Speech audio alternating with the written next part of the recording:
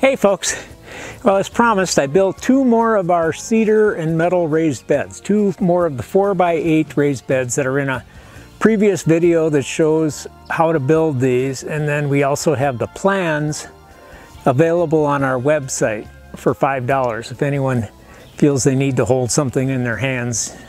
Upload a PDF that has all the detailed plans with photographs and everything. But I thought we'd put them up here, and I wanted them spaced far enough apart because I'm building another arbor or two, and I wanted to arch between them so partially we could have some climbing plants. But as with every speck of ground on our property, it's not very level here. So got our work cut out for us to level these. So the first thing we're going to do is, once we're sure of where we want these to be, is grab some old spray paint. Now, if you're like me, you probably have 20 cans of spray paint on the shelf in the garage that you've accumulated over the last 20 years, and grab one that still works. And first one I grabbed was green. I figured that wasn't the best color, so I just grabbed some black spray paint. So we're going to spray the inside perimeter of the bed so we know where they sit, and then we're going to fire up this little mini cultivator and use that to take up the sod, and then we're going to level. And then I moved the old trommel, the old soil sifter, back up to the pile, and we're going to sift enough soil to fill these. We're going to then inoculate them with some good worm holding soil from our beds that have a living soil in them. Cover them with some chopped leaves and plant them. So it feels like it's going to rain, so I want to get what I can done here, and let's get working.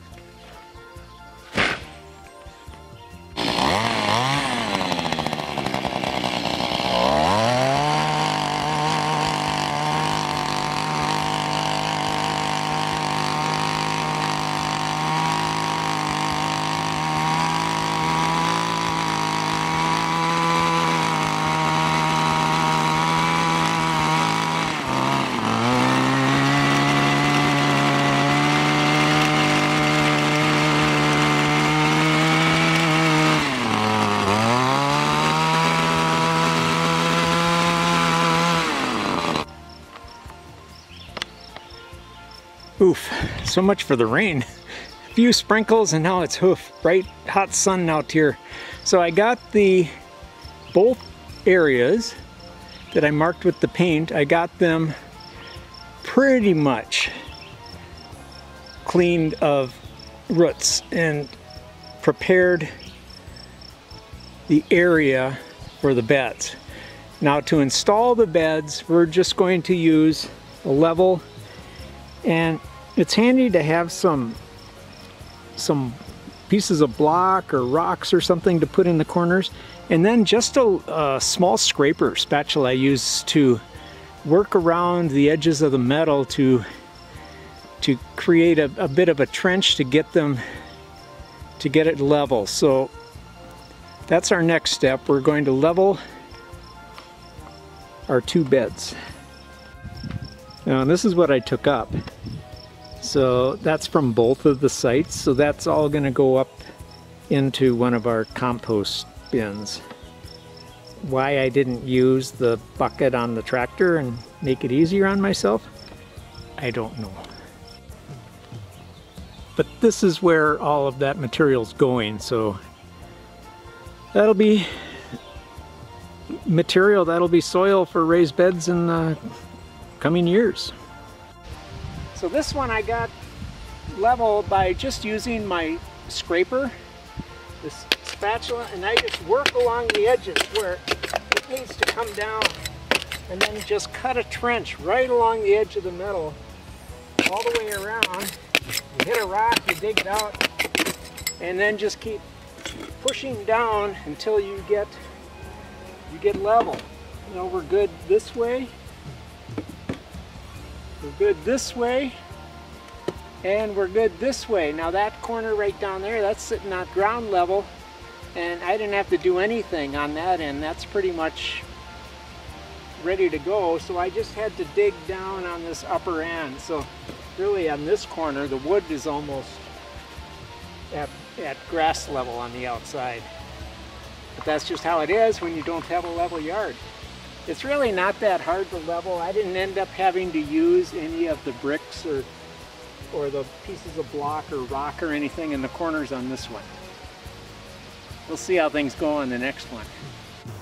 Well, it's the next day. Beautiful day. 70 degrees, low humidity, bright sunshine. I finished it up yesterday and I was just not in the mood to finish filming. I was tuckered out. That was the kind of project where it's pretty darn nice having an outdoor shower. I don't think I'd have been allowed in the house. I figure I've moved, let's see, 5 of these I've installed. Well, Peg and I we moved the one into the hoop house and then built 2 more that we traded with the old ones. So then we filled those 2 in the hoop house, and then I just built and filled these 2. So I figure I have moved about 7,500 pounds of soil. Yeah. Until you do that enough, you might work off your winter beer supply here. So they're all filled with the sifted topsoil from up top. Now, if we were doing traditional gardening like we used to do and how many people still do, we would probably add some compost to this and plant in it.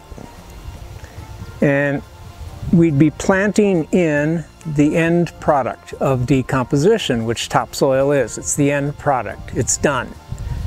Composted manure, compost from your composters. That's pretty much the end result of decomposition. The decomposers have done their job and they've released the nutrients back in there. So we're growing in a soil that we have added nutrient-containing end products of decomposition to.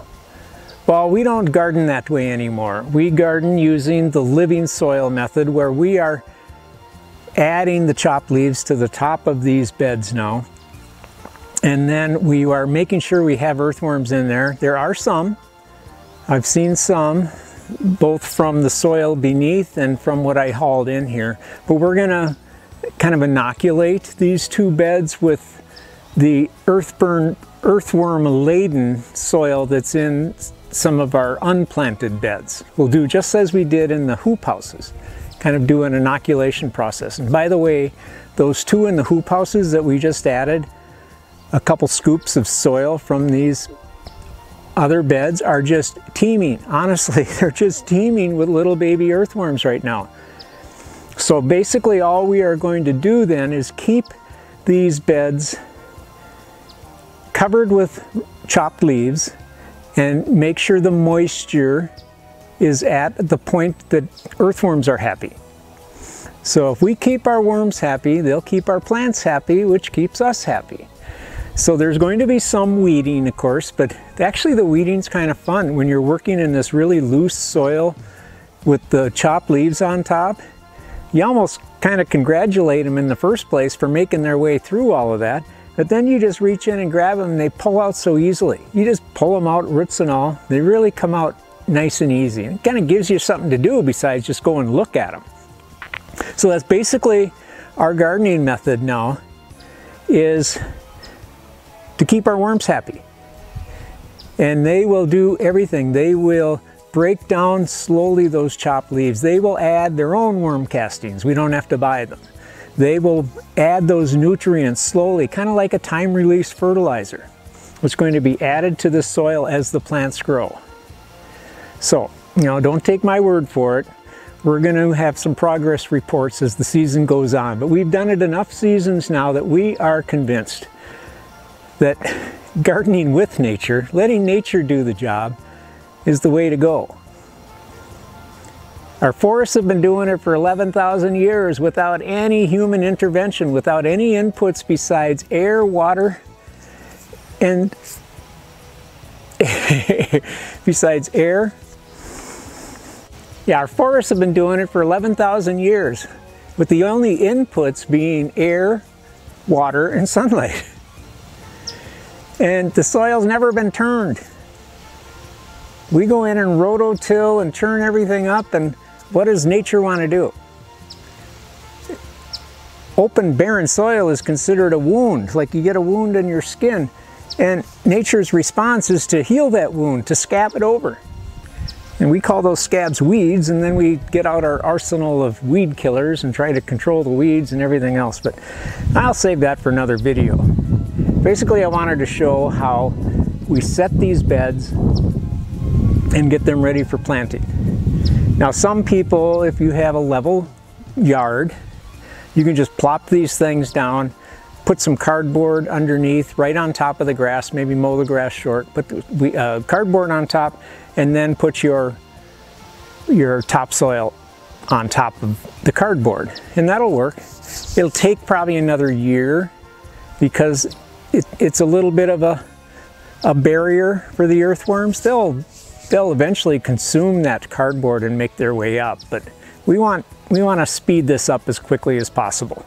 So we want to get rid of that grass and get rid of the roots from the grass as much as possible and kind of loosen that soil underneath and make it as easy for the worms as possible to get up.